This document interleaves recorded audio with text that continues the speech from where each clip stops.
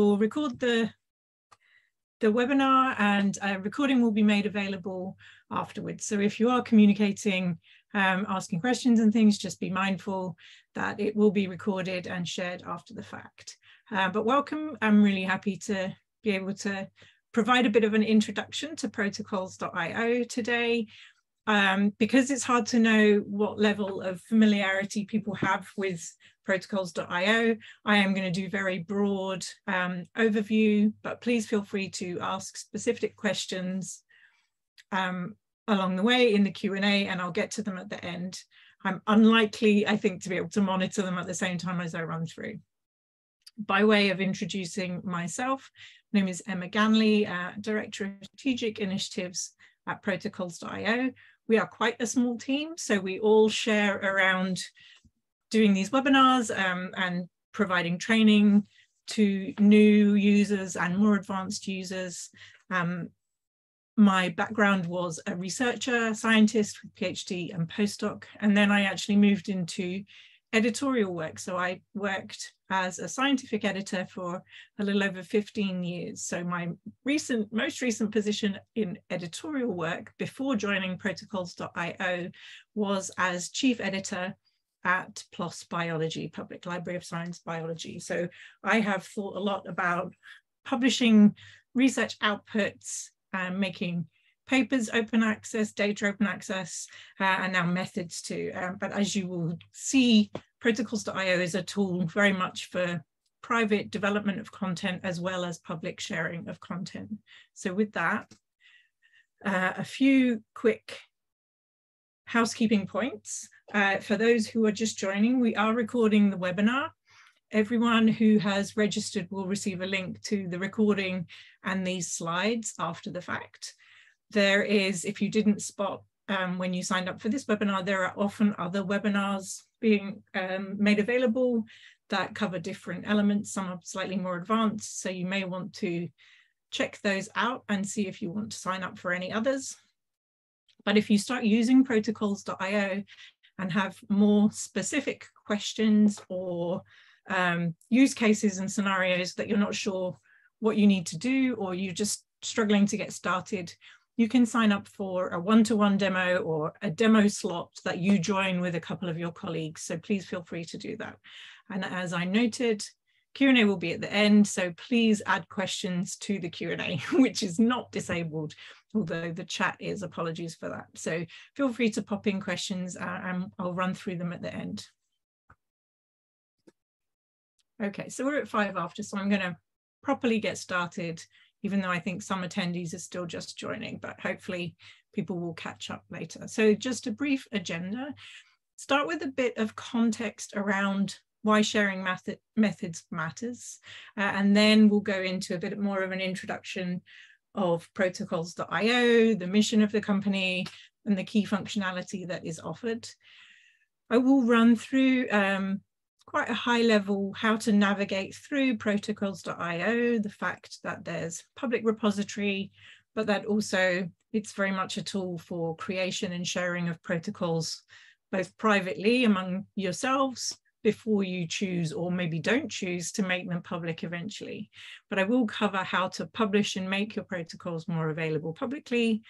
And also, if some of you aren't aware, we have a protocol entry service too. So if you do struggle to get started, using our service for a first protocol can be a good way for you to see how you would put one of your protocols into protocols.io. But hopefully there'll be plenty of time for Q&A at the end as well.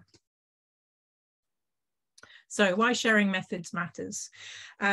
We often give these introductions about the fact that many people in research struggle to find detailed information about the protocols that other researchers have previously used to perform specific research. So within research papers, there is often not enough information for an experiment to be repeated or to know exactly what those researchers did. So this tweet is from a biologist who looks for a protocol in an earlier paper, which was as described in another earlier paper, which bounces to another earlier paper. This is very common and very frustrating, and researchers are actually just unable to get access to and be able to replicate those experiments. Often you might expect that the information would be in lab notebooks from, say, a previous postdoc or somebody, but unfortunately, even those are pretty unreliable. So what we often find is that previous notebooks have been lost. It's a great source of frustration. We just don't know what the method was. This is also the case internally within some groups, though. So it may be that you want to repeat something that a postdoc did from a paper in the lab that you're currently working in, or another researcher did as part of a previous approach just a year ago. And it may well be that you actually already don't have enough information remaining in the lab to repeat that. It's not just limited to life sciences and biology. This is a tweet from a physicist who was looking to understand how specific devices were fabricated and hit exactly the same problem. And the original reference on this one is that devices were fabricated with conventional methods. But if we think about that in the context of own research group too, commonly you will be your own most likely future collaborator. So organizing your own content for your own edification in the future is very important. There have been initiatives that have tried to reproduce specific areas of research. So the cancer biology reproducibility project was carried out by the Open Science Framework, and their goal of this project was to try and replicate the experiments from 50 published, quite high-profile cancer biology papers. And there's a lovely write-up about this experiment in The Atlantic, written by Ed Yong, and there's an excerpt here, so I'll pick out some of those bolded parts, which, the hardest part by far was figuring out exactly what the original labs actually did. Often the recipes that you would expect as method sections in papers are incomplete, missing out important steps, details, or ingredients, and in some cases the recipes aren't described at all. So they looked at the papers, they also contacted the authors, and unfortunately it was not possible to retrieve information as to how to replicate the experiments and the protocols.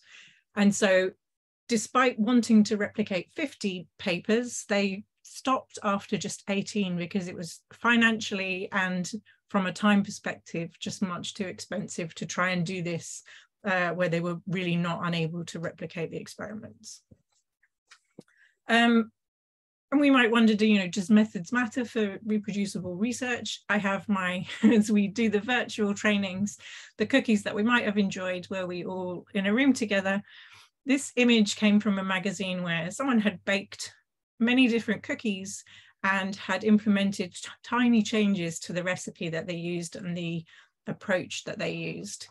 And so if cookies are the resulting data, we can only understand and analyze the phenotypes, the resulting phenotypes of the data, size, thickness, texture, etc.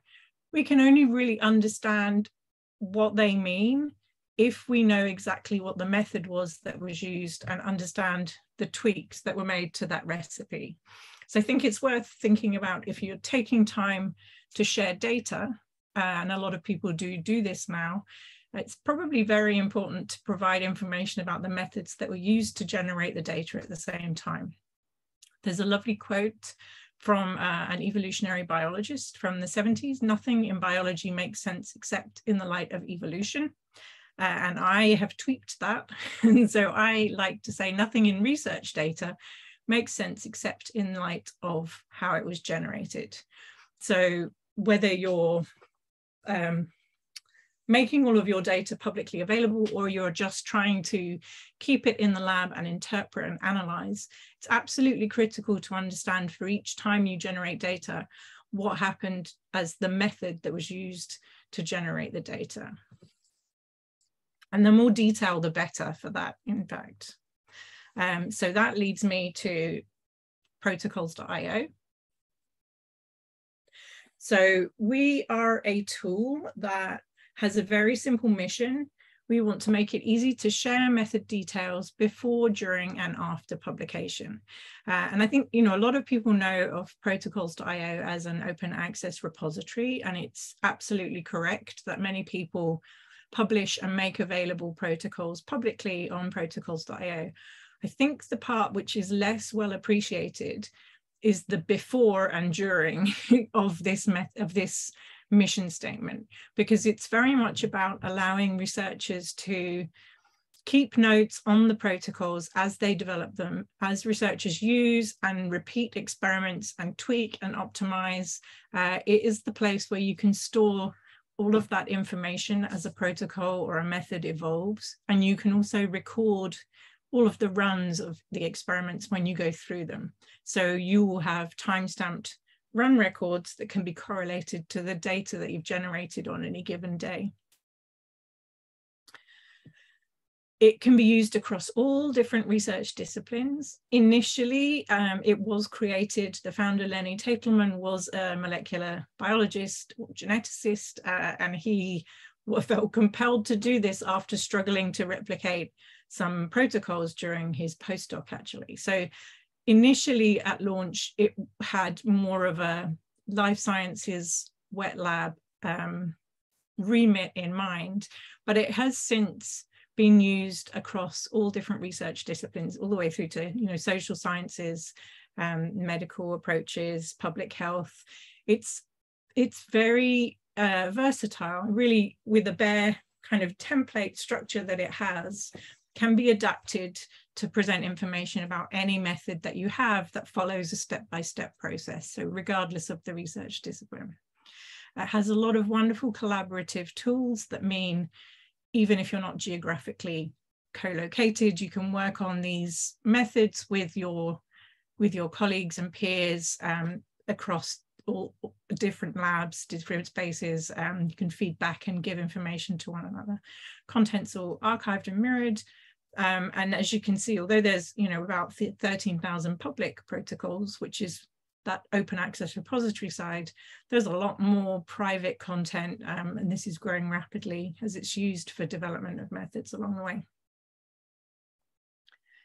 So I think just to frame the benefits that using a tool like protocols.io can bring is that it can allow you to manage and share research data and protocols together.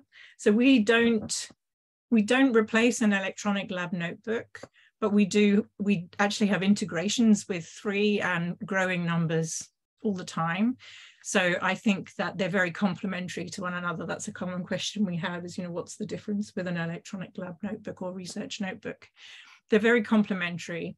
The protocols.io really gives you this templated structure for methods. The electronic lab notebook is more of that kind of day-to-day, all of the other things and the structuring of perhaps the higher level approaches that you're taking. But you can copy the two together and keep track of which experiments you performed on which days and anything that happened during a specific run. If used appropriately in kind of day-to-day, it can really simplify teamwork and improve collaboration, because you'll have within a team, you can share the content together. You will all be able to see which are the latest versions of a protocol and make sure that you're all referring to the right versions, and collaboratively edit or feedback on those protocols as they evolve over time. And again, theoretically, if you're using this right, it really can save time and help you keep all of your work organized. We've heard some horror stories about how protocols, different versions get dumped in a big Google Drive somewhere out in the ether within, very prestigious labs. So this is a way to help you as a team, whatever the structure of the team or collaboration, to keep the content centrally and make sure you all know which versions you're using or should be using, and track the evolution over time. So I will switch now and talk very specifically about protocols.io and some of how you would navigate through. I mentioned that there's kind of a public and a private element.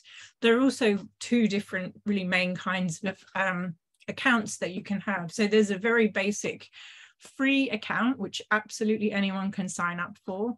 And it allows you to have up to 5 private protocols, and you can always publish as many as you like for free. So if you continually develop and publish, you'll continually be allowed to have additional private, because they'll convert to public at some point or another.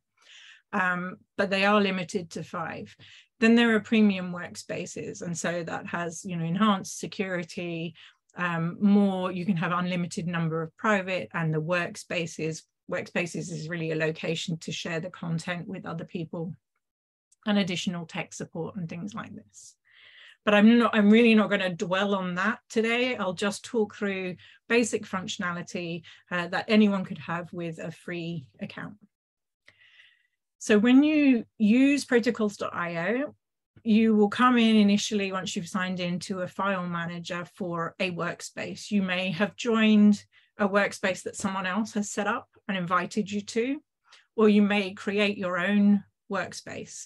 And the file manager you'll see in a moment is exactly what it sounds like, is the kind of location where you can create structure, folders, and put files, and just keep them in some kind of order that you choose. The profile is a more general view of that same workspace, which allows you to track things that have happened over time, see how many other members there are. So this is more useful if it's a bigger group that are all a part of a common workspace. When you create these workspaces, you can choose whether you want them to be essentially invisible to anyone else outside of the people who you choose to invite into that workspace, or publicly visible and open for anyone to join. So you have all the controls to decide how you want that to be set up. So, you know, most commonly, probably within a collaborative research group, it may very well be invisible, and you've controlled exactly who can join that workspace and invited them specifically. And then there's the editor, which is the place where you will create individual protocols. So I'll show examples of all of these together. So the file manager, you can literally drag drop files into here from your workspace. So if you're not quite ready to start using protocols.io to generate all of the protocols, but you have them somewhere scattered on your hard drive as PDFs or Word documents, you can drag the files in here and at least store them somewhere centrally, with a view to hopefully improving how they're presented afterwards. So you can use this archiving your own content, auditing and exporting. Once you have content in here that you've generated as a part of protocols.io, you can export out very easily and connect to a bunch of different external locations, drives, OneDrive box, Dropbox, OSF. Lab Archives is an electronic lab notebook that you can push content to. And there's a lot of security and backup functionality that comes once you put content in here. So this is a view of just a demo space that I have set up, which can help you see a little bit how you can structure. So maybe I've got a folder, protocol files to import, where I've just dragged and dropped things from my hard drive that I want to get into protocols.io, but I don't have the time just now. Maybe I have some protocols that I'm developing. Maybe I've got some that are really working well, and I may have published some, or I may have them deliberately unpublished because they're just for my group to be using. And when I run my protocols, perhaps I want to store my run records somewhere very specifically so I can track those individually. And perhaps I've got files that I'm deliberately intending to export out to my electronic lab notebook. So you can set this up however you like. Within a workspace, if you have other members, they will all see this top level Emma's workspace here, but every member will have a file as well that is their username and has the protocols.io raccoon. That folder is private only to that person. So if I had files in here that I wasn't ready to share with the rest of my workspace, my team, I don't want them to see them yet. It's something really new. I'm not ready. I want to make sure it works before I share it. I can develop that in this Emma Ganley folder and keep it private just to myself until I'm ready to share it more widely. Okay, and then I mentioned the profile. So you can go from workspaces. When you look at protocols.io, you will have this view on the left-hand side. Each, oops, excuse me, that's jumping around. Each of the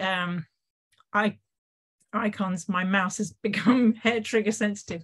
Each of the icons on the left are individual workspaces that I belong to. So this pink E is Emma's workspace, the one that I was just in. And if I click across, it will expand out. So actually I can see a bit more information about each of these workspaces. And I can see if they're public with the globe or private with the badge at this point in time as well. And if I click the arrow at the right, it gives me a drop down with several different additional options to see for this workspace. And this is where I can jump across to the profile view. And so there's not actually that much in this. It's really a demo workspace I have, but you can at least see within the profile that there's a timeline. Publications will show the number of members, who else is in there. You can also add discussions, resources, news. So you can imagine if you're using this with your direct collaborators on a specific project, you can add links to resources or news items or seed discussions with your colleagues about those protocols, about other things that you're working on in the workspace to keep all that content nicely together.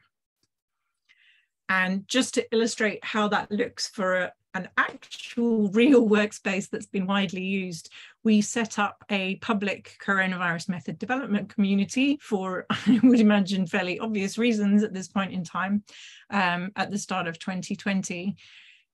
This was a very public, open for anyone to join workspace. And organically grew very rapidly, actually, to have, I think, more than this even now. I'm not sure when I took this screenshot, but in excess of 350 members.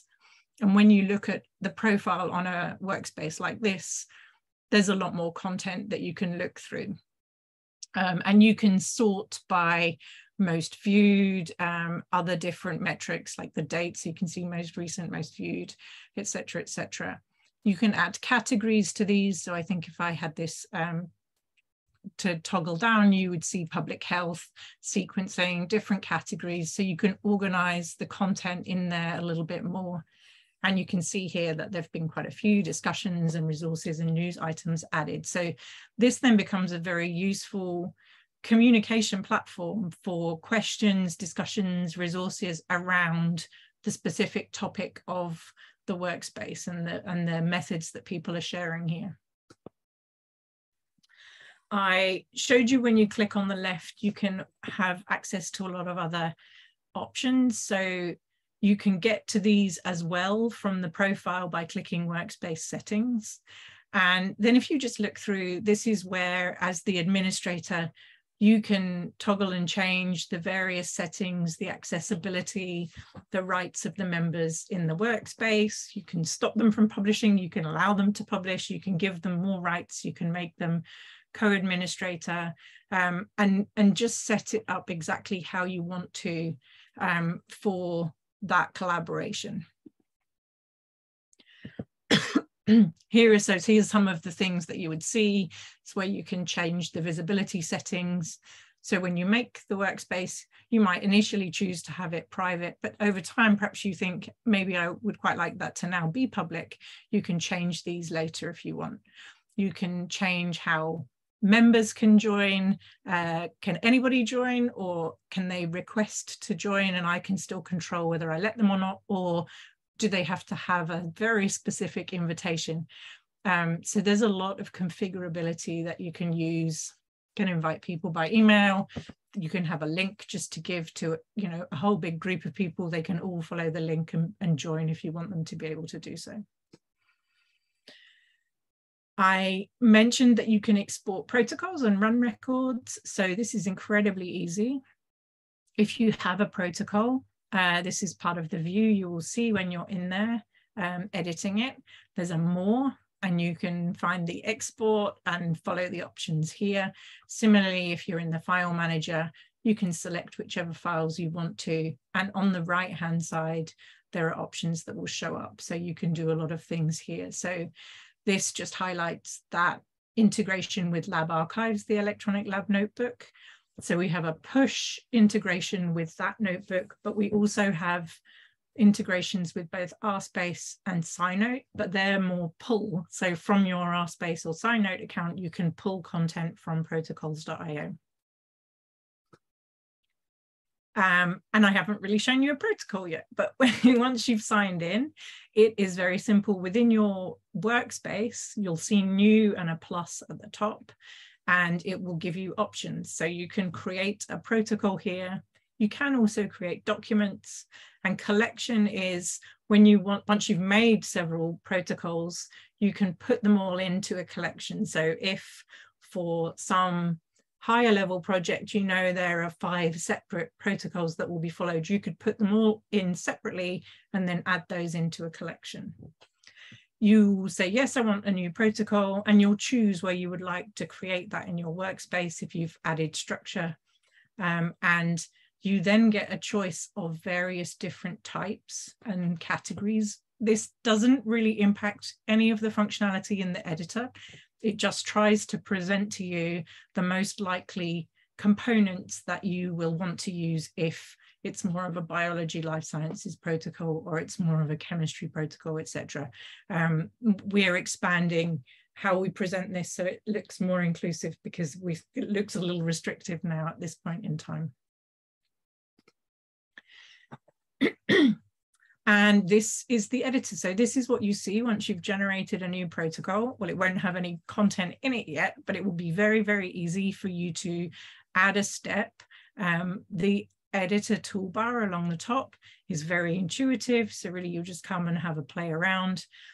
You can add step, you can add sections. When you put sections, they receive color codes down the left-hand side, and there will also be a table of contents that's generated from that. So if it's a kind of multi different process protocol that has different sections that make sense, you can break that out much more easily this way.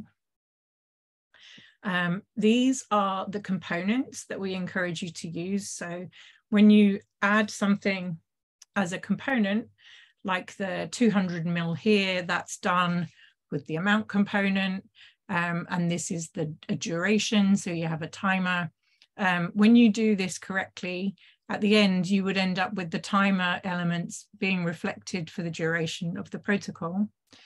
The quantities, if you're doing a master mix of some kind, you can scale those if you run the protocol. So if you have kind of a recipe for a certain volume of master mix, but you would like to scale that up 2- or 3-fold, you can do that when you run the protocol, and it will be very obvious in the run record what you did and how much you created.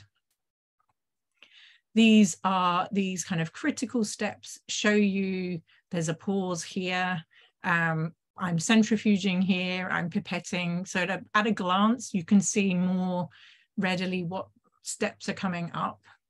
And you can include citations, data sets, all sorts of different things, and play around. So the components that you see will change slightly depending on the biology or chemistry or computational type of protocol at the start that you pick, but you can switch between them and select any of the components and use them at any time. There's a granular editing history, so you can see what's happened before. That's a little bit limited if you have a free account, but it's comprehensive, and you can go back as far as you like if you have the premium accounts. Concurrent editing, very much like a Google document. You can see my little icon here. So I'm in here editing. If I'd shared this protocol with a colleague and they were editing it at the same time, you would see their icon as well. There are these other tabs. So that was steps, but there's also description. We will require an abstract if you want to publish a protocol because they're indexed. You don't have to otherwise. You can place images in. Adding this kind of content makes it perhaps easier to look through your protocols at a later stage or search across them to find specific ones that you're looking for. So generally, we'd encourage you to add as much information as possible to aid with discoverability.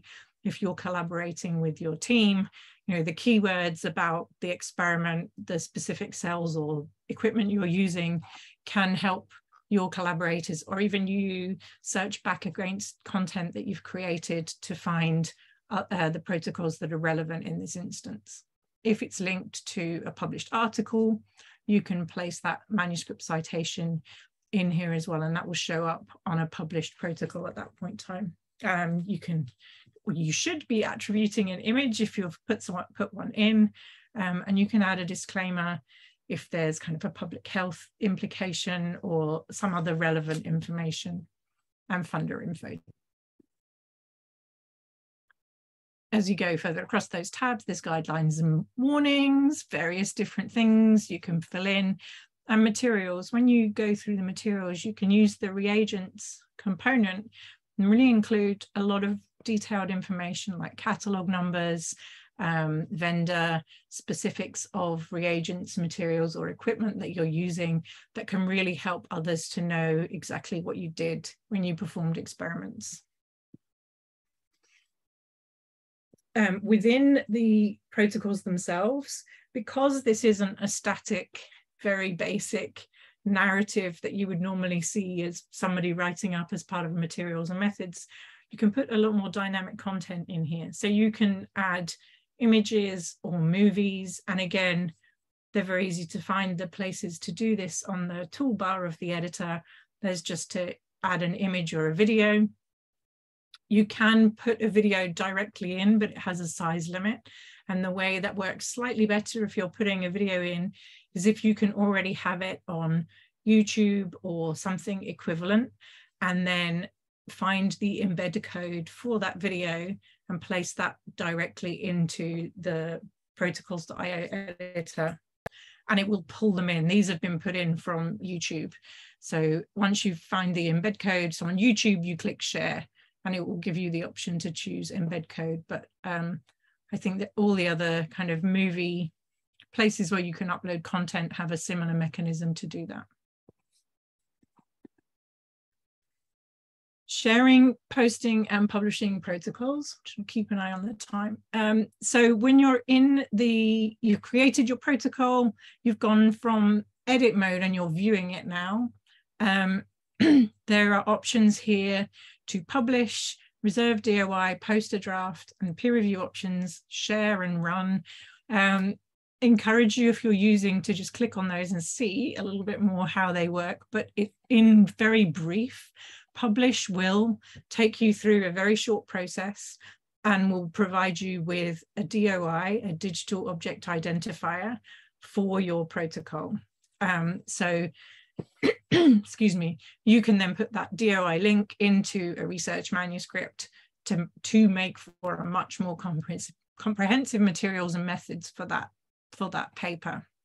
Reserve DOI is a way to know the link that you will have, the DOI, when you choose to fully make it public, but it will also give you a private link so you can share with editors, reviewers, other people, for the review process, if that's the way that you want to do things. Like, we would always encourage, if you're going to publish it, that you publish it straight away, but some people would rather keep it private until corresponding paper is published.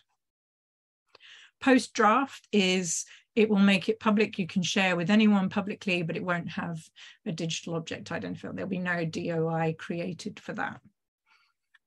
Peer review options gives you a bit of information about a collaborative effort we have with PLOS ONE, whereby they have a new article type. I think I have a slide in a moment, called a lab protocol.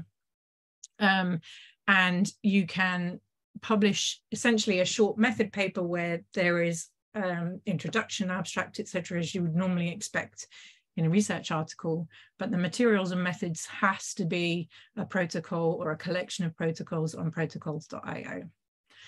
Share is where you can very selectively choose if you want to share with colleagues. You can share by email, share with a whole workspace. You can share with other users, but the email functionality means you can actually send a private link to someone who doesn't even have an account on protocols.io. They won't be able to interact in the same way as a user will, but they will be able to view what you've done and give you feedback in whichever way you choose.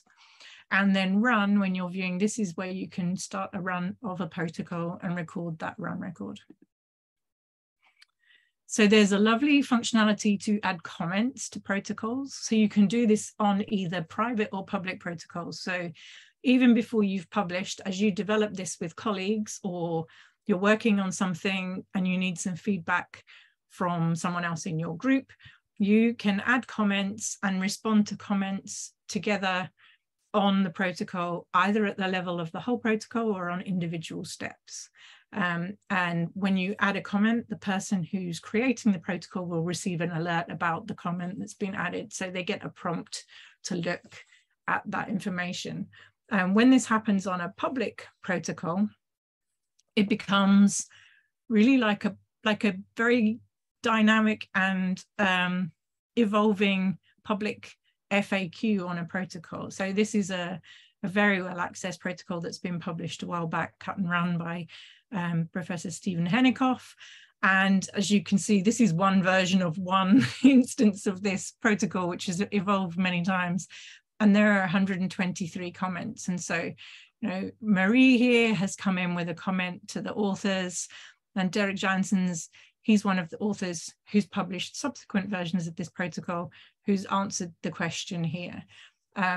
Anyone can come and ask these questions if they have an account on protocols.io.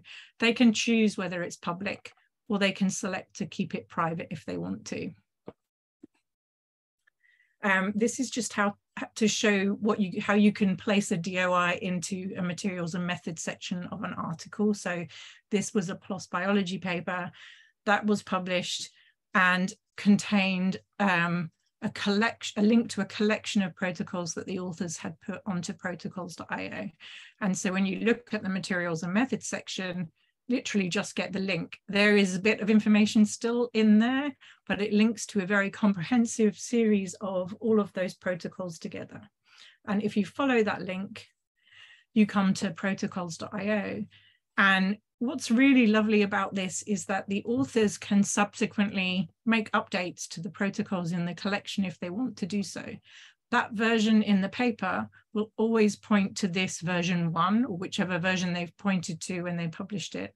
But if they've since updated anything in that collection, the viewer will be alerted that there's a newer version available. And they can take a look at that instead. And there'll be a way to see what's been updated between those versions. And what this means is if they catch mistakes, or someone can't get something to repeat and a step needs a bit more clarification, the authors can make an update and they don't have to go back to the journal for any kind of formal correction or anything like that. So it's a pretty powerful way of recognizing that methods are really very dynamic and evolving. It may be that they've published, but afterwards they buy a new piece of equipment and they would like people to know how to do that experiment with the new kit, because that's now how they do it in their lab. They would be able to do that by making a new version as well. This is just to show that partnership of the lab protocol article in PLOS One. So it's a lab protocol. It looks like any other PLOS One article, except it has a very prominent link to see the protocol. And in the materials and methods, there's a very clear link to where the methods are. And then there's a lovely bidirectional link between the paper and the protocol and protocols.io. This just shows you it's not just life sciences wet lab research, because this is an archaeology paper around kind of illustrations for archaeology. One of the other big benefits of separating out method from research paper is that you can facilitate some amazing cross-disciplinary connections. So on the top left here was a tweet from a researcher in Chile who was looking for RNA extraction methodology, and they're working on primary cortical neuron cultures, so kind of brain cells. There were a few tweets, and down the line somebody suggested this protocol for RNA extraction. And when we looked at this methodology, it actually came from a paper about three-spine stickleback parasite, so a fish parasite. In fact, the protocol itself is about extracting from flatworms. So we've got someone looking for a method for brain cells who's been pointed to a paper on fish parasites and the methodology for flatworms, but the method itself is distinct and very applicable across multiple different model organisms. So it makes a lot of sense in a way that by separating out the method, you really can increase these cross-disciplinary connections. The methods are much more widely applicable in a lot of cases. So you can increase the discoverability and reproducibility and just generally enhance the value of the method development itself. We see people use it for teaching, which is really nice as well. You can set up a class protocol for people to follow on protocols.io, or you can have researchers write up experimental protocols on protocols.io. We include a lot of more detailed information on here. I won't go into this in great detail, but it's just to kind of highlight the versatility of the tool. People may not be familiar, because I think we've noticed that oftentimes researchers are not necessarily reading all the fine print in the instructions to authors, but you will find that over 500 journals and publishers recommend that authors use protocols.io as a location to provide much more comprehensive methods details.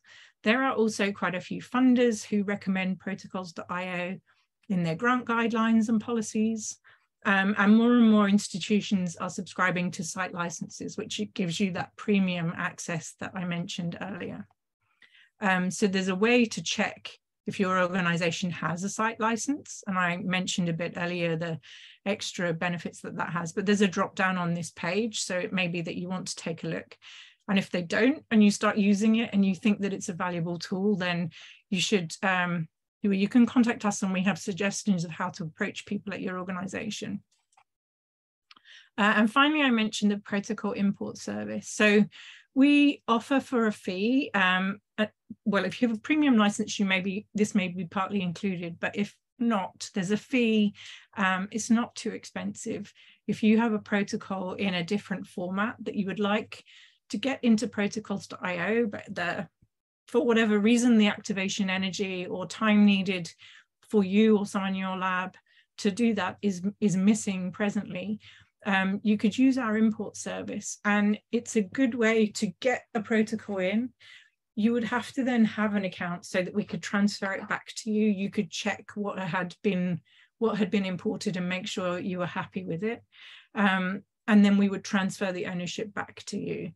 And it can be a very good way of just starting to use the platform and get your feet wet with it and see how it works, see how your methods can look on the platform.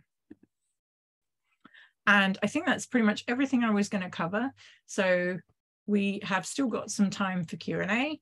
I'll pop these links up here and jump over to the Q&A to see if we have things there, but please feel free to add any other questions you have. I can stay on for a little while, so we can continue on.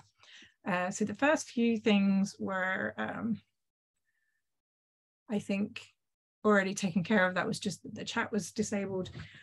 Andreas, will reagents or consumables be maintained within protocols.io, or is there any kind of import function or interface to take over those data from other systems? So that is a really good question.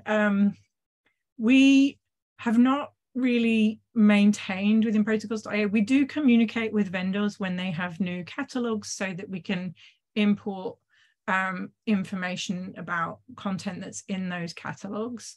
With clients, we could probably discuss if there's a way to import content if you already have existing kind of libraries of reagents or consumables that you wanted to get into protocols.io.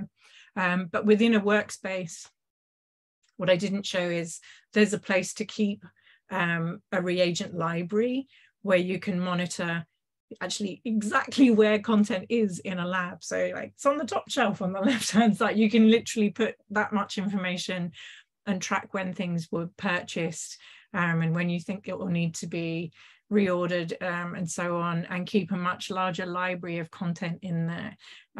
But that would need a dedicated effort and discussion probably. We don't have anything ready to go to import content like that. Let's see, what would be possible if you choose to use an institutional account to get premium access and then move institution, what happens to your protocols that aren't public? So we will never take your protocols away from you. But if you move institution and have to update your email address to the new location, what will happen is that if you have maxed out the 5 free, say you've got 10 or 20 private protocols at that time, they will stay there. You will just not be able to make any additional private protocols unless you manage to persuade your new institution, or you take out, there are individual premium accounts that we offer as well. It's generally much more cost effective for an institutional one. It's not really much more than a few open access publication charges for an institution to subscribe for, you know, hundreds of researchers in their institution if it's an academic institution. So the best bet would be to try and persuade a new place to subscribe for you. But we would never delete content. I think that's the key thing. And you could export them if you wanted, to move them off if they were all private. And then you would be able to create more again, up to 5.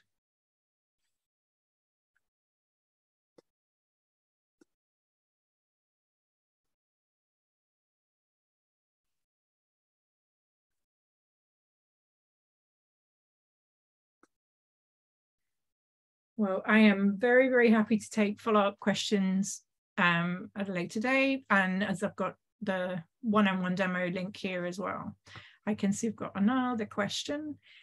Seems to me that protocols.io is highly specialized to natural sciences. See terms like reagents, duration, etc., which I suppose makes sense in such research fields. Do you think it can be profitably used in other fields like computer science? For example, protocol may be used to describe the experiment design of a machine learning application, but this may require different terminology, e.g. metrics, statistical test, etc.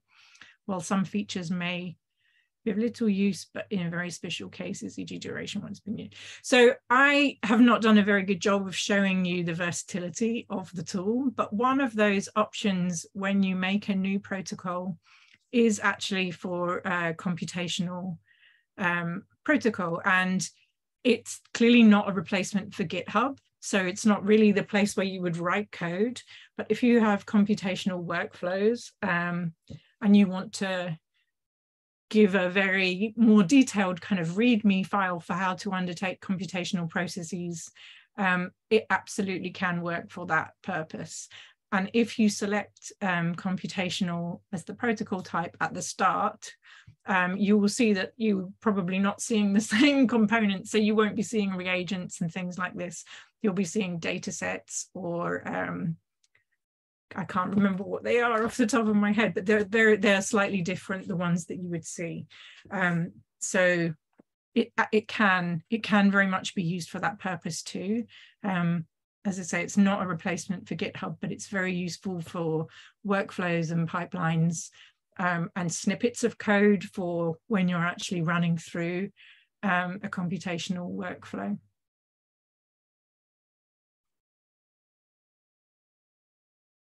Hopefully that answers the question. You're welcome, you're welcome.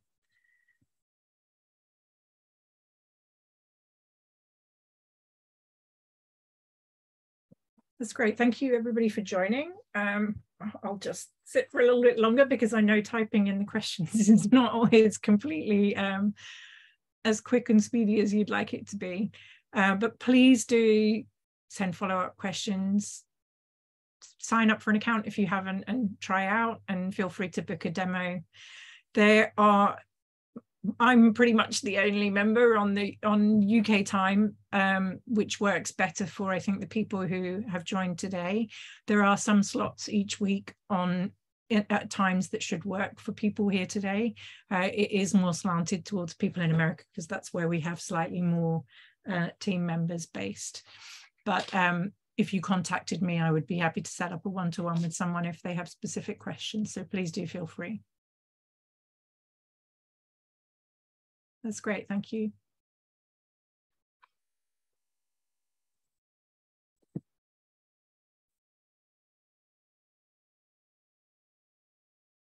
I will stop the recording.